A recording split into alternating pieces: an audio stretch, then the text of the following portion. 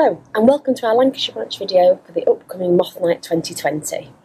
Now, Moth Night is an annual celebration of all things moths and moth recording, and this year is running from the 27th to the 29th of August. Now, it's a jointly organised event between ACHPOS, which is a journal all about moths, butterflies and dragonflies, Butterflies Conservation and the Centre for Ecology and Hydrology. And it's about finding, recording and enjoying all moths. Now, it's important to say that usually these are events where we all come together and we share our love of moths together, but obviously with recent events that's not possible this year, so the focus is very much about finding all the brilliant moths that are just on your doorstep. Now, as well as being a fascinating, varied and a really beautiful group of insects, they also have a really important range of functions. Now, this is by no means a complete list, but this includes things such as pollinating our plants, just like our bees and butterflies, providing food source for other species such as bats and birds, but also as a really important indicator of just how healthy our environment is. They're a really sensitive marker to any changes, subtle changes in our environment. Now, as well as celebrating all moths, each year there is a theme to give us one or more target species to look for. This year the theme is the 4 red underwing moths that occur in Britain, and they're named because of this beautiful red colour that you see on their hindwing. Now, although there's 4 species that occur across Britain, there's one that we see here in Lancashire, and that's the red underwing. Now, red underwings fly in August and September. They do come to light traps, but they can also be attracted using other methods which don't need any fancy equipment and are really easy to do. Now, this is where we use a really strong smelling sugary bait to attract the red underwings, but it also attracts lots of other moths too. And these techniques are called sugaring and wine roping. Now, in this video we're going to show you just how easy they are to do and how you can do them here in your own garden. So let's start off by making our sugaring solution. To do this you're going to need a kilo of dark brown sugar, the darker the better. You're going to need a tin of black treacle.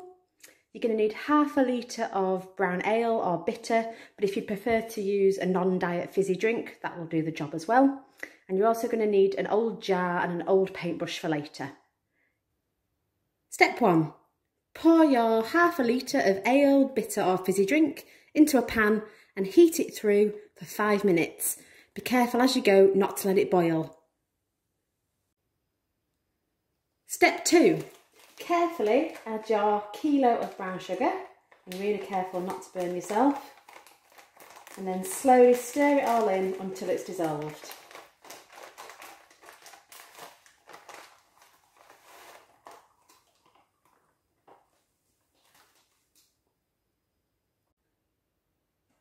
Step 3.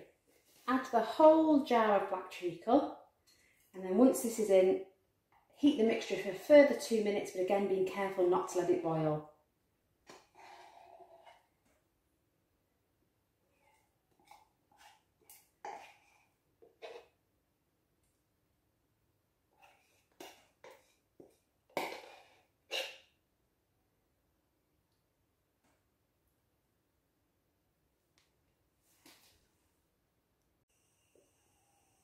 Step 4. Turn the heat off the mixture and leave it to cool before we transfer it into our jars. Step 5. Transfer the liquid from the pan to the jars. Now, I've made myself a plastic funnel using an old plastic bottle, and I've also got a pan with a spout just to help as well. So really carefully.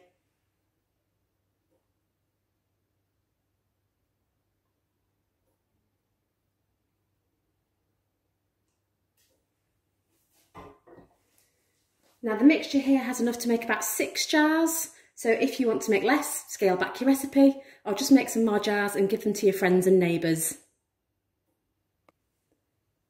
If you'd like to try wine roping, then you're going to need a bottle of red wine, again the cheaper the better, a kilo of sugar, a container to put the liquid into, and 1 metre lengths of either some rope, so I've got here some natural Hessian rope, but any absorbent rope would do, or 1 metre strips of cloth instead. Step 1. Pour the wine into a pan and gently heat it through until it's warm enough to dissolve the sugar into. Just be really careful not to let it boil.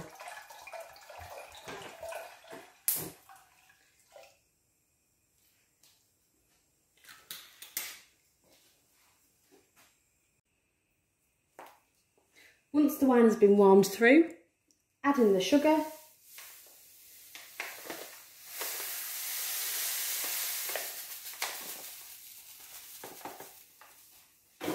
And stir until everything's been completely dissolved. Step 3. After you've allowed the mixture to cool, carefully pour it into your container.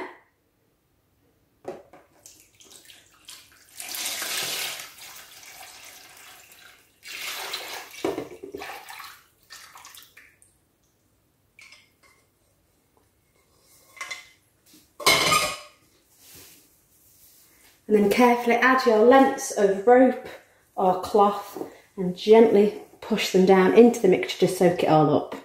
We're then going to leave these to soak before we take them out later to see what moths we can find.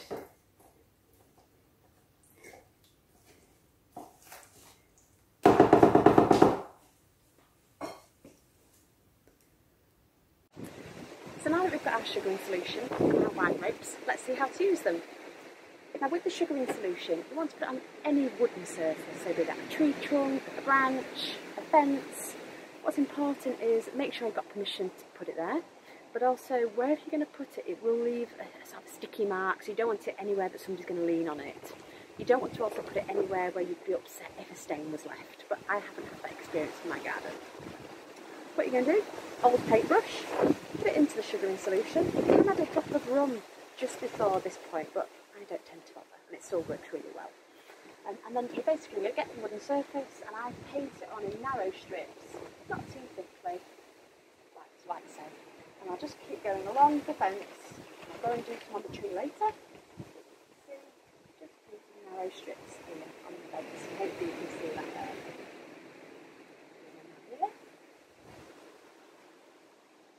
And I find that it tends to stay there until the next rain, then the rain washes it off.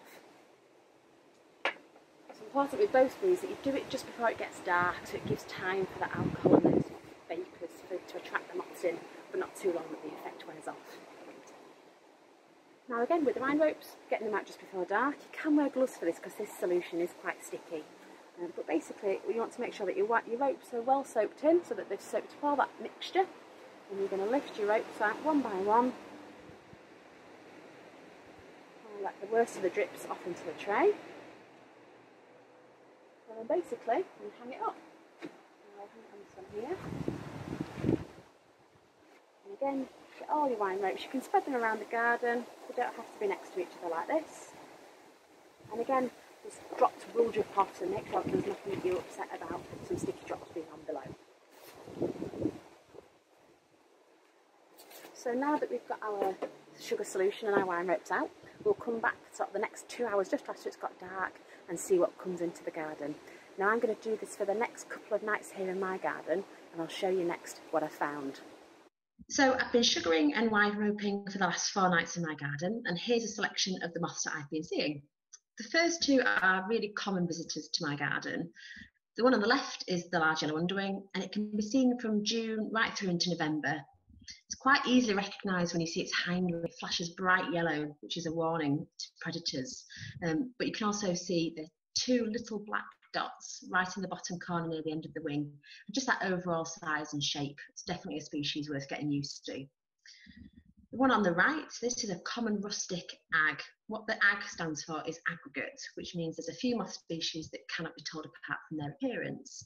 So in this case, we've got common rustic and lesser common rustic.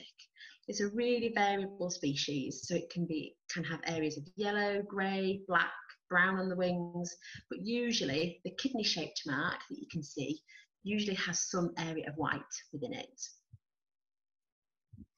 Next one that I saw was angle shades, and this is a moth that we can see all year round, we see both moths that have bred here in the UK, but also individuals that have migrated across from Europe.